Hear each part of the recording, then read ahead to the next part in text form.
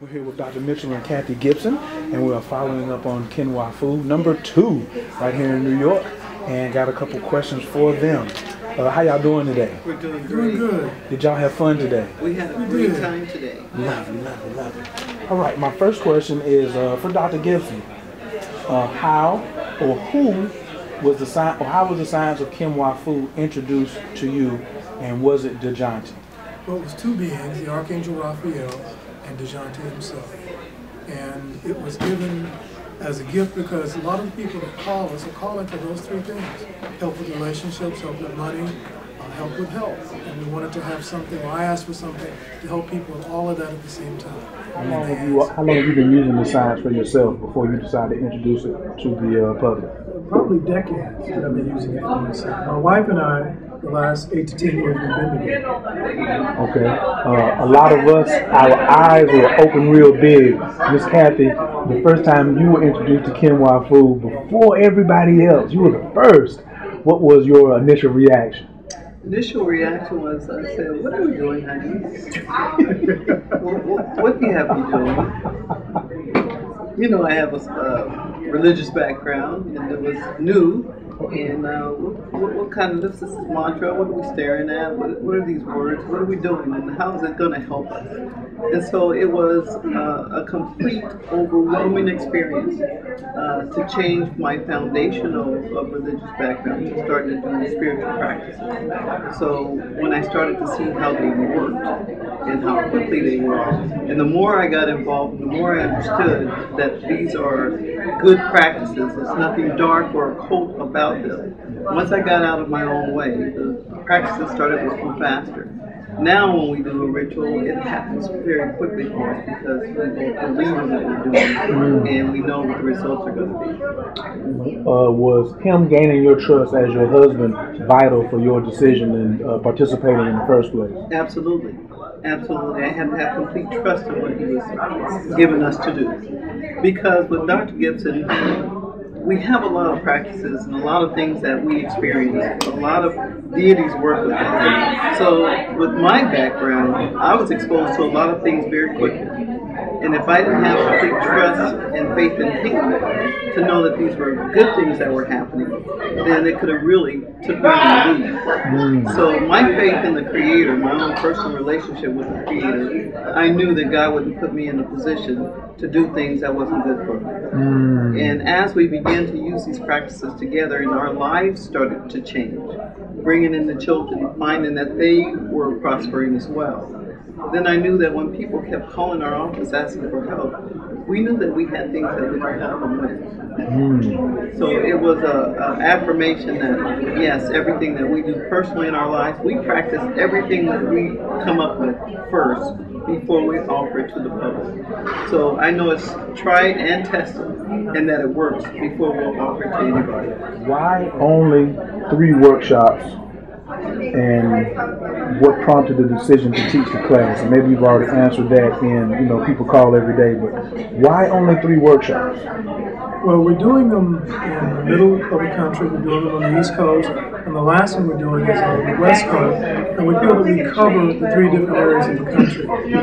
We don't have sponsors, so everything we do, we pay for it. We pay for the hotel room, we pay for the food, flights, everything. So we have to be very cautious about where we do our work and how often we present it. 3 we thought was a great introduction. If anything more, hey, if you can get a sponsor, we'll go for it. Work with it.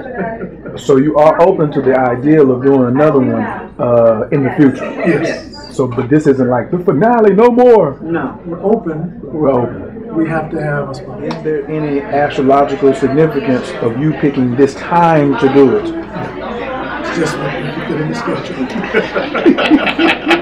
No deeper than that. On the camaraderie, Mrs. Gibson, of the people who have been attending the workshop, because there seems to be a lot of love and good intention in the air. We have noticed over the past 2 years that our spiritual family, our community is growing. It's growing leaps and bounds. And we find that when people come to one of our seminars, it's more like a family.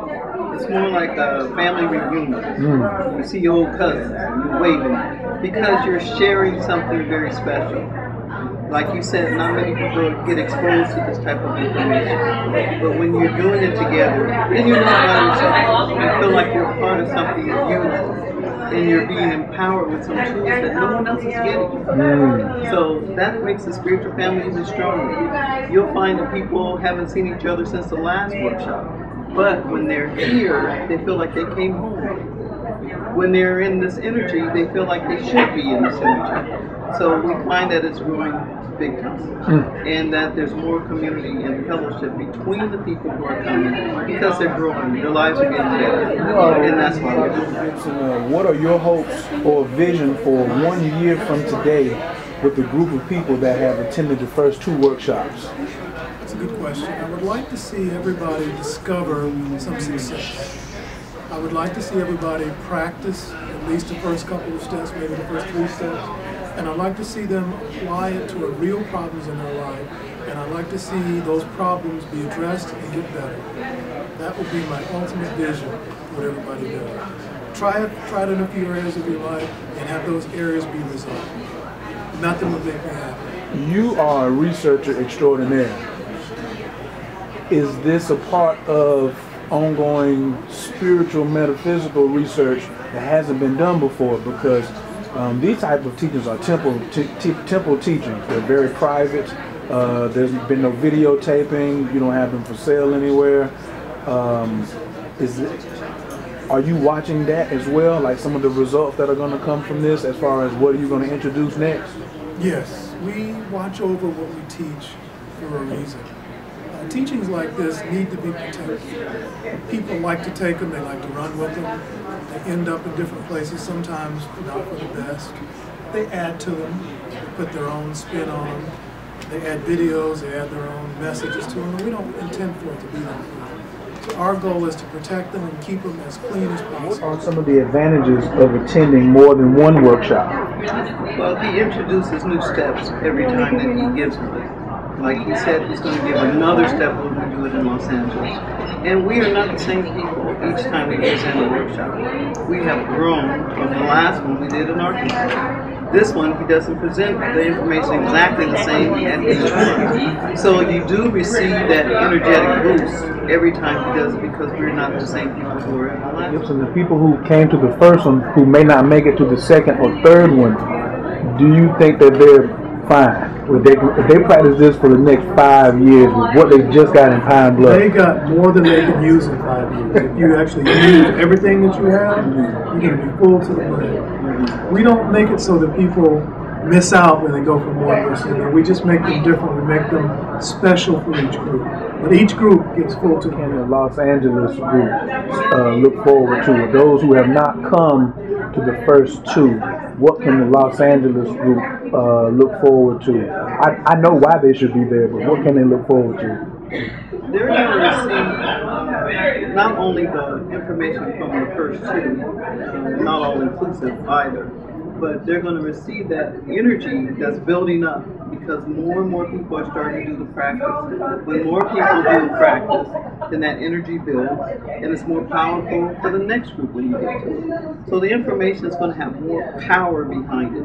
So they can look forward to receiving the third part of the power.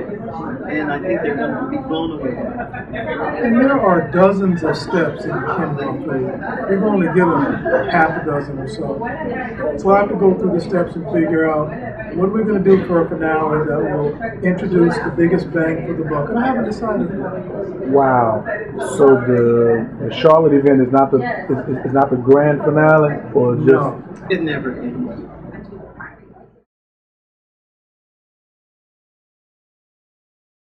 There's a similarity in your hands and your posture. Do you feel that has something to do with the fact that you and Kathy are soulmates?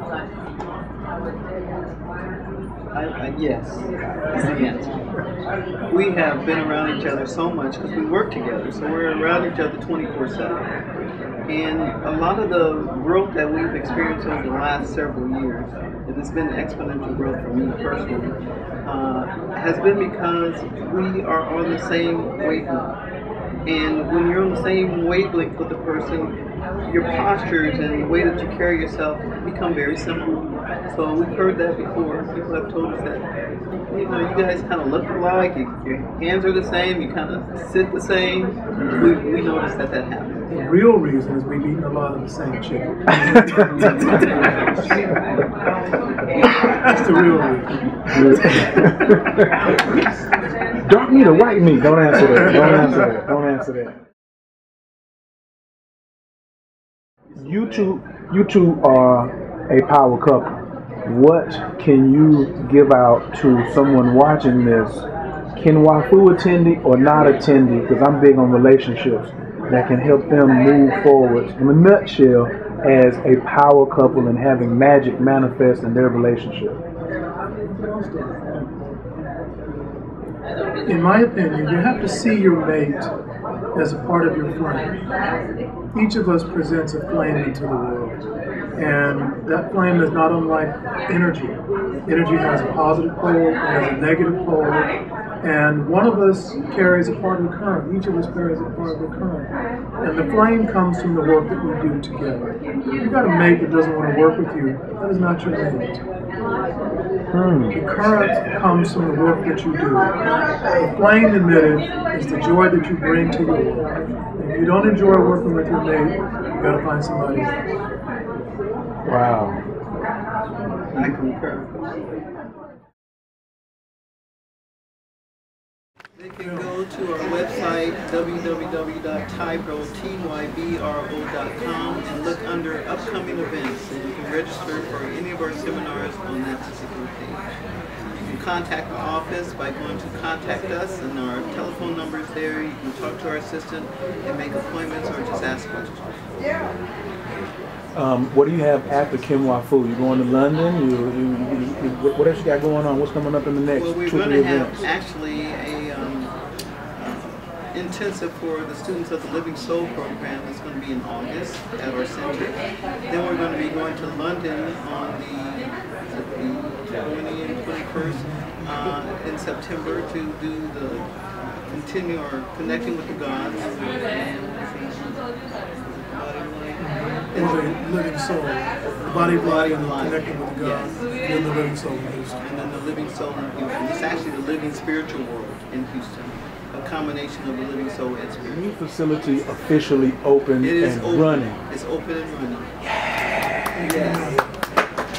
Any previews of any movies, or we got to wait until the day? We're going to have a movie this month. Look under again the Tybro Annex building on our website. The whole schedule is right there. What was the motivation behind that? Are you trying to identify some particular powers in the followers that you have? Give us a way to have fun and play at the same time. Yes. Thank you so much. I appreciate it. Thank you. Thank you.